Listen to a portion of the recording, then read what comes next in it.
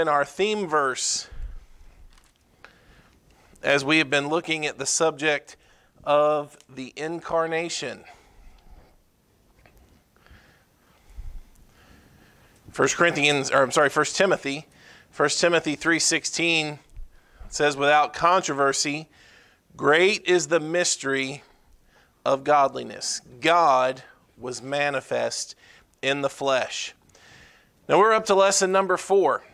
In our first lesson, again, we defined the word incarnation. What does that mean? It means the enfleshment. It deals with the subject of Jesus Christ, the eternal Son of God, the eternal second person of the Godhead, becoming man, becoming fully man, becoming truly man. And then also in that first lesson, we looked at those prophecies that foretold of the one that would come. The second lesson, we looked at the two natures of Christ. We looked at how he is fully, completely, totally God, 100%. And then we also looked at how he's completely, fully, totally man. But both of those are true. Two natures in the one person of the Lord Jesus Christ. Jesus is not half God and half man. Jesus was not man in a body and God in spirit. He was all man. He body, soul, completely. And he was completely holy God. And then in our lesson last week, lesson number 3, we looked at why it had to be so. We looked at why Jesus Christ had to be completely man. He had to be man to be a real substitute for us. He had to be really man to partake of our nature, to submit himself to the temptations, to the struggles and trials of flesh and manhood. All of those things he identified with. Of course, he also had to be God. There had to be an infinite, there had to be a supreme value and dignity in all that he did, so that it would have the full and necessary value. Tonight, we're up to part number 4.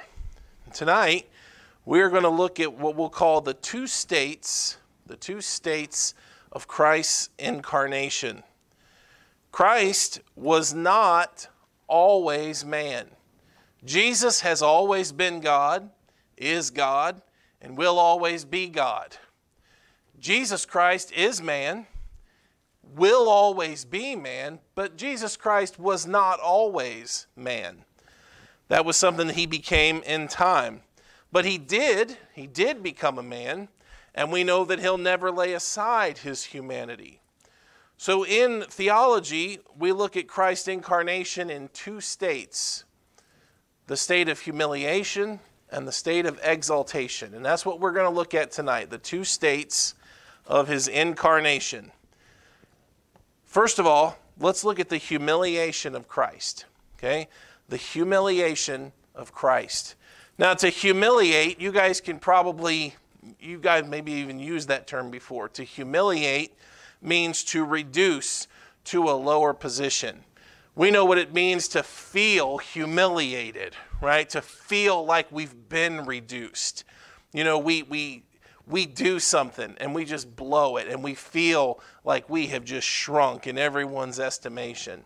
Or someone does something to us to humiliate us and make us feel or be reduced in our position.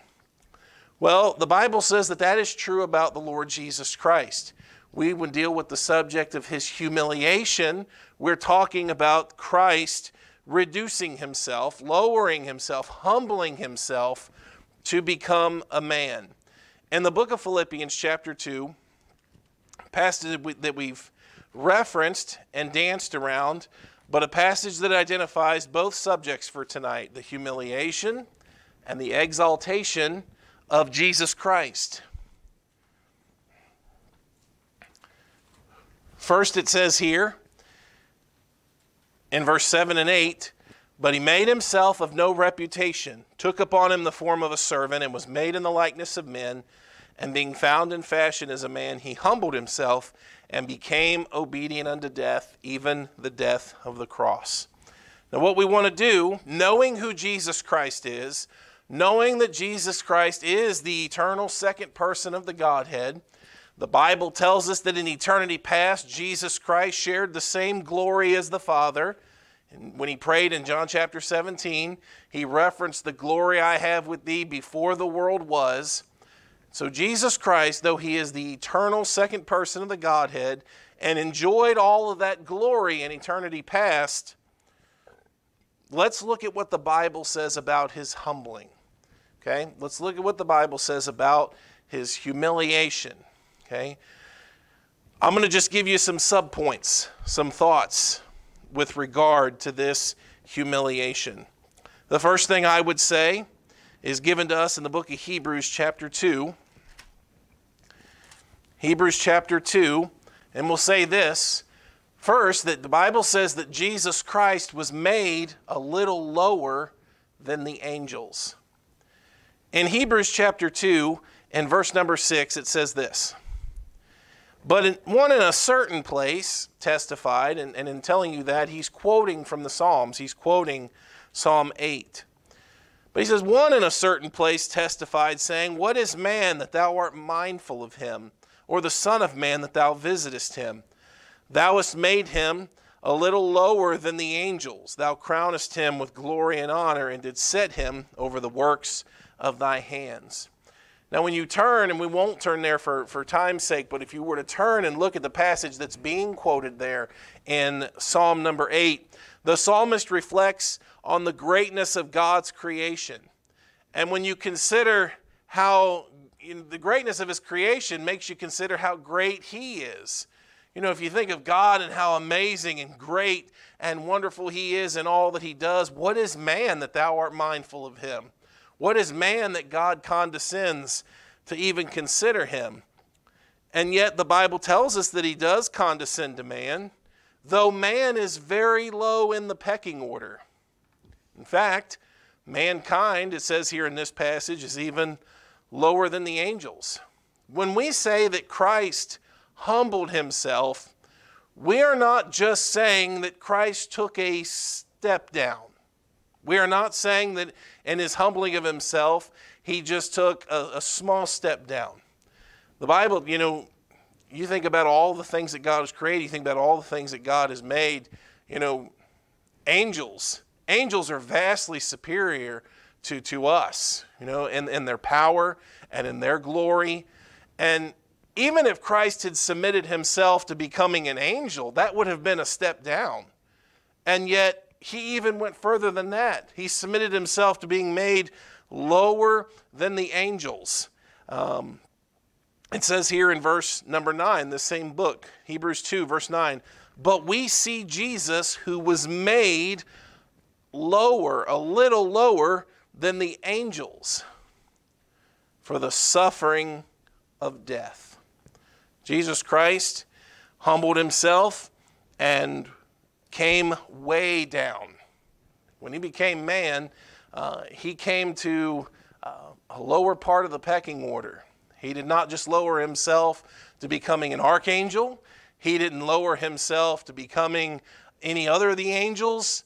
He lowered himself and was made in the likeness of men. So that's where we would start. We want to remind us that Jesus Christ in his humbling of himself came pretty far down. You think about the eternal glory of the second person of the Trinity, and that he humbled himself and took upon him the form of a servant.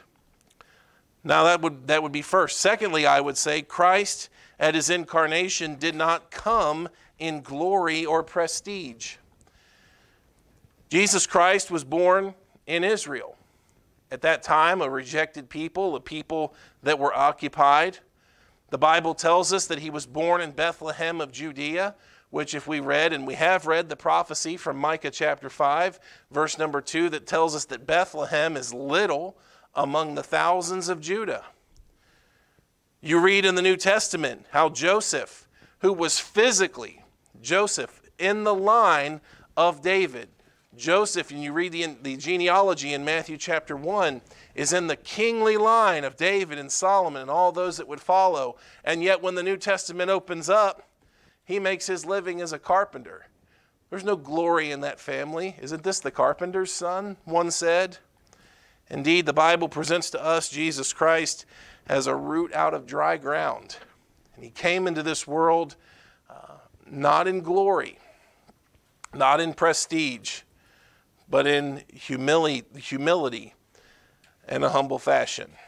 Christ was not born into wealth. In the book of Luke, chapter 2,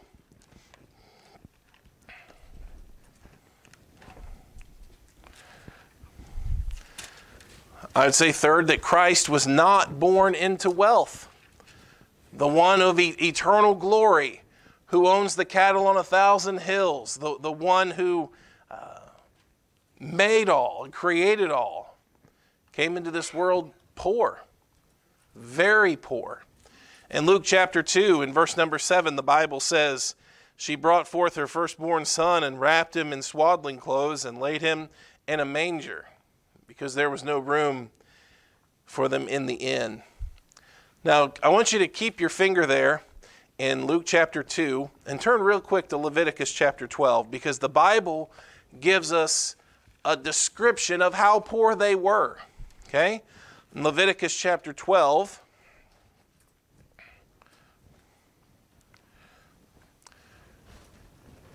and I won't go into all the details here, but Leviticus chapter 12 deals with some of the laws of purification. And I'll pick up with verse number 6, Leviticus 12, verse 6. Leviticus 12, verse 6. And when the days of her purifying are fulfilled, for a son or for a daughter, she shall bring a lamb of the first year for a burnt offering, and a young pigeon or a turtle dove for a sin offering, unto the door of the tabernacle of the congregation unto the priest, who shall offer it before the Lord, and shall make an atonement for her, and she shall be cleansed from the issue of her blood. This is the law for her that hath borne a male or a female. So what did verse 6 say? That she is supposed to bring a lamb for a burnt offering and a turtle dove for a sin offering, right? Lamb for a burnt offering, turtle dove for a sin offering. But what does then verse 8 say? If she be not able to bring a lamb, then shall she bring 2 turtles or turtle doves. So the Bible presents this scenario for us where a woman for a purification after having a child is supposed to bring what? A lamb and a turtle dove. But if she's not able to, okay, in other words, if she's poor, doesn't have a lamb, can't afford it, she can bring 2 turtle doves. The one for the burnt offering, the one for the sin offering. Now, where you kept your finger there in Luke chapter 2,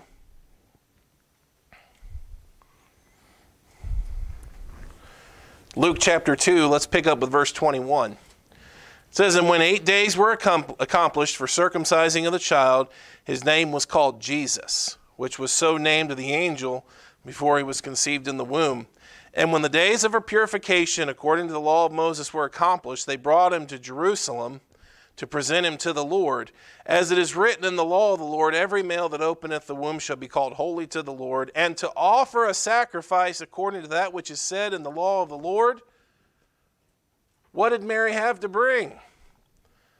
A pair of turtle doves. You remember that law that allowed for you to bring 2 turtle doves if you were poor and couldn't bring a lamb? Joseph and Mary fell in that category. Jesus Christ was not born into riches. He was not born into wealth.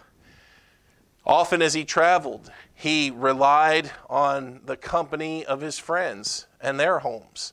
The Bible said that he had not where to lay his head. Foxes have their dens, birds have their nests, but the Son of Man hath not where to lay his head.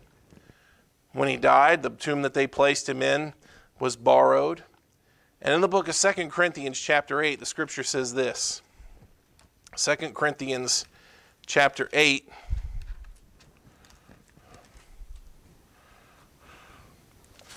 Second Corinthians chapter 8 and in verse number 9. For ye know the grace of our Lord Jesus Christ, that though he was rich, yet for your sakes he became poor, that ye through his poverty might be rich. Jesus Christ was not born into wealth. He was born into poverty. You say that's humbling, isn't it? Because you're talking again about who Christ is, who Christ was. Jesus Christ, the eternal Son of God. It would have been humbling for him just to show his face in this world. It's humbling just for him to become a man. If Jesus Christ had become a man and had been, the wealthiest of all of us, that would have still been humbling. That would have still been condescending. And yet the Bible tells us that he was poor. He didn't have a place to live. In Galatians chapter 4, part of his humiliation and the humbling of himself, we would say, is that he subjected himself to the law. Now, when you talk about the Lord, he's the lawgiver. He's the one that gave us the law. It's his law. Forever, O Lord, thy word is settled in heaven. And yet, according to Galatians chapter 4, verse 4, it says, when the fullness of time was come, God sent forth his Son, made of a woman, made under the law. Christ humbled himself and subjected himself to the very law that he had created. Jesus Christ lived he lived a righteous life, subject to all the law that God has given, that he had given. All the things that you can read about in the Scripture, he subjected himself to and was made under the law. I would say that Jesus Christ humbled himself in the companions that he chose. Jesus didn't surround himself with wealthy people. He didn't surround himself with soldiers. He didn't surround himself with politicians. His closest friends were fishermen, a reviled tax collector, men that would have been outcast, or thought at least of the lower class. Jesus Christ was humble in his appearance. And Jesus Christ is not understood to be the most handsome man that ever walked the streets of Jerusalem. In fact, Isaiah chapter 53 verse 2 tells us that he didn't have any form or comeliness. There was no beauty that we should desire him. Nobody looked at the face. Nobody looked at the body and the build of Jesus Christ and said, yep, there's something special about that man. No, he humbled himself. He was just made in the likeness of men, not a superman. Yes, he was absolutely the greatest among us, and yet he took upon him the appearance of common man. It told us in Philippians chapter 2 that he came in the form of a servant. Matthew chapter 20, verse 28. Matthew 20 and verse 28, it says, even as the Son of Man came not to be ministered unto, but to minister. He came as a servant.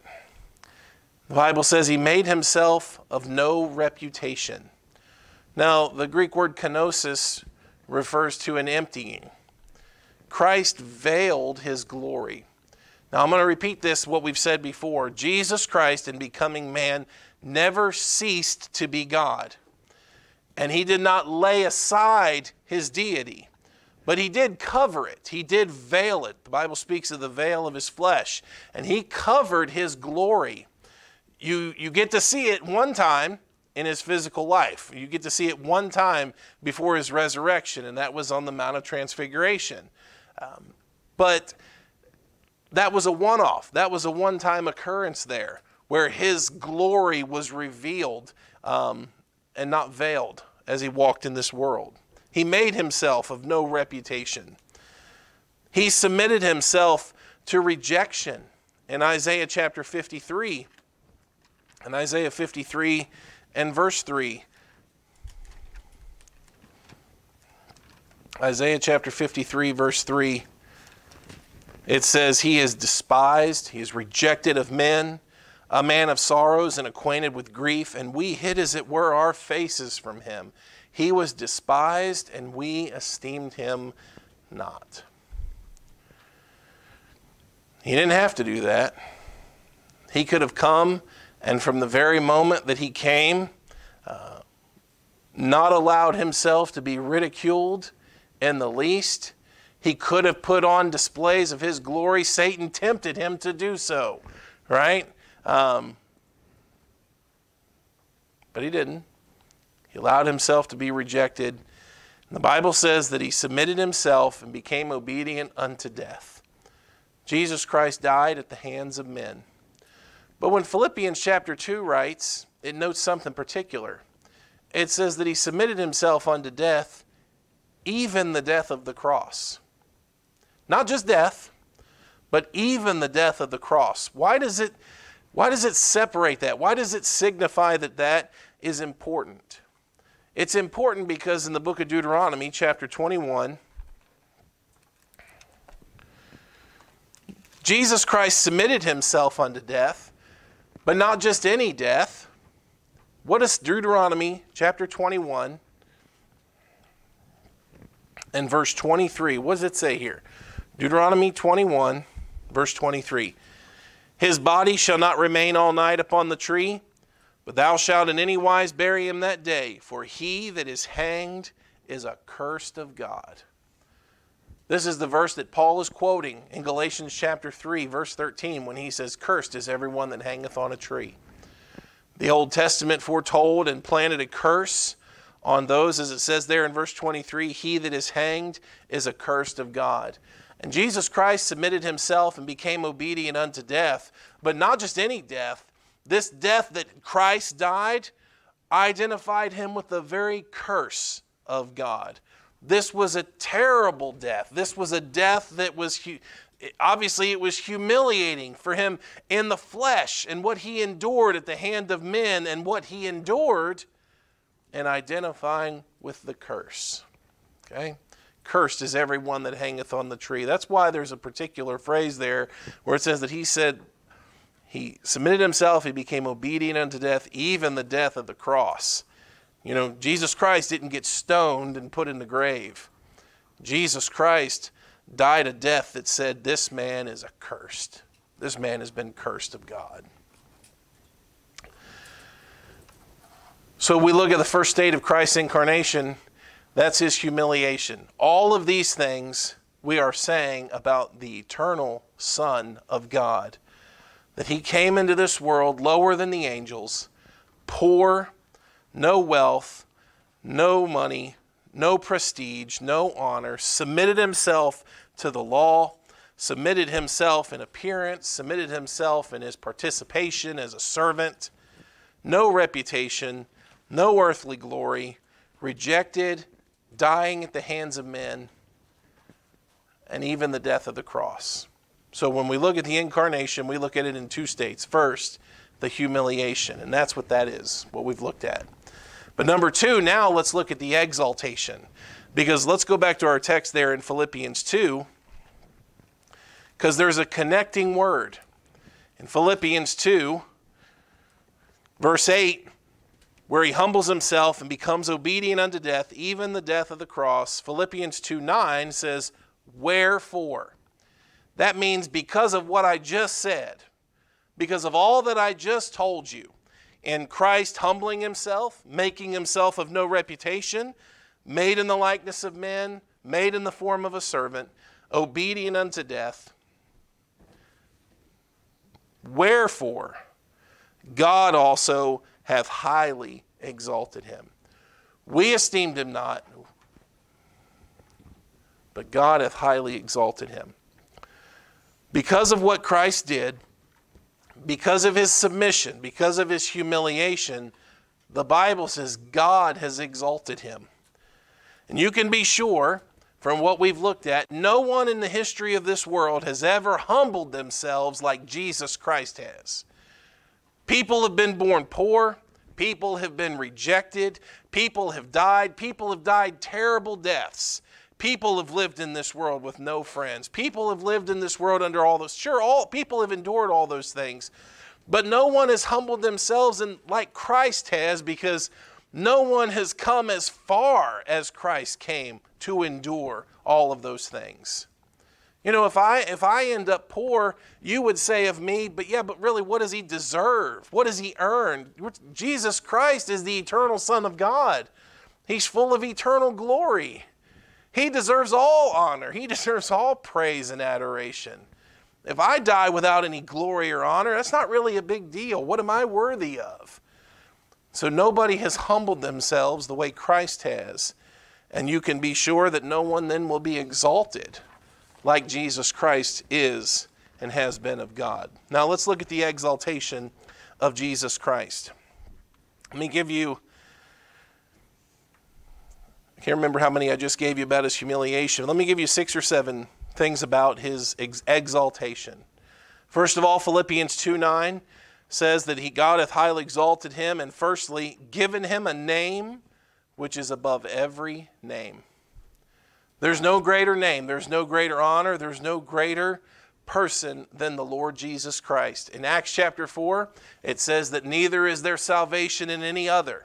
There is none other name given under heaven, given among men, whereby we must be saved. Men must come to God by way of Jesus Christ. Jesus said, I'm the way, I'm the truth, I am the life. No man cometh unto the Father but by me. And that is confirmed and reaffirmed to us as the apostles taught, that there is no other name given whereby we must be saved. The name of Jesus Christ has been highly exalted by God. You say, why? Well, I just read that to you. Because of all that he did. Because of his humiliation, God has highly exalted him. It also says this, secondly, that at the name of Jesus, every knee should bow. Part of Christ's exaltation is that one day, every knee will bow to the man Christ Jesus. Now in Romans chapter 14, verses 10 and 11, Paul said this, and he's repeated that numerous times in the scripture. We know that every knee is going to bow. Romans 14, in verse number 10, but why dost thou judge thy brother? Or why dost thou set it not thy brother? For we shall all stand before the judgment seat of Christ. For it is written, as I live, saith the Lord, every knee shall bow to me, and every tongue shall confess to God. Now that is a quote from Isaiah chapter 45. And Paul reiterates it here in Romans chapter 14, that every knee shall bow. And yet it's confirmed to us in Philippians chapter 2 that those knees bow to the Lord Jesus Christ. Okay? Part of Christ's exaltation is that God is going to have all mankind, every knee is going to bow to him. Thirdly, every tongue will confess that Jesus is Lord. Okay? You say, well, of course, every knee will bow and every tongue will confess. You know, everybody will say Jesus is Lord. Jesus is God. That's not what Philippians 2 is talking about, though. This is talking about the exaltation of Christ because of the humiliation that he submitted himself to.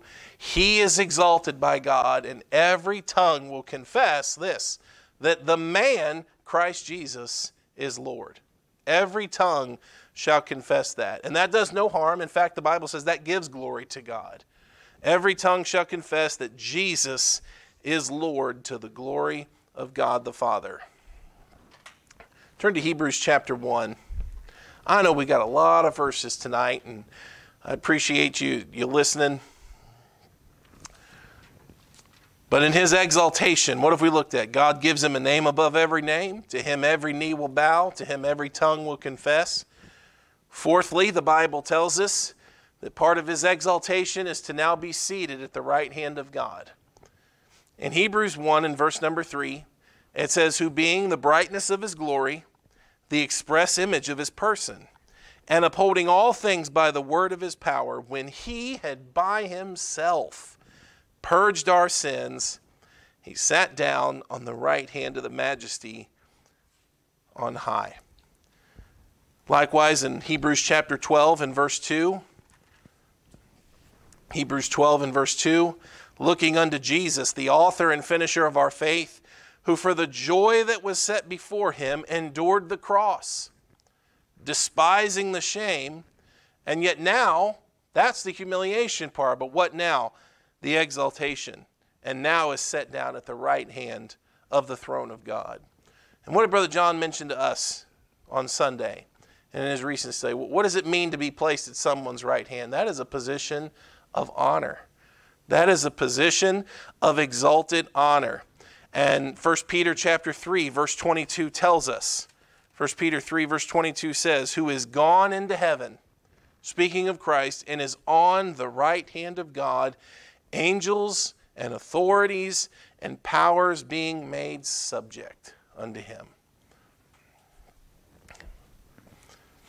Hebrews 2, verse 9 says it this way. We see Jesus, who was made a little lower than the angels, for the suffering of death, crowned with glory and honor.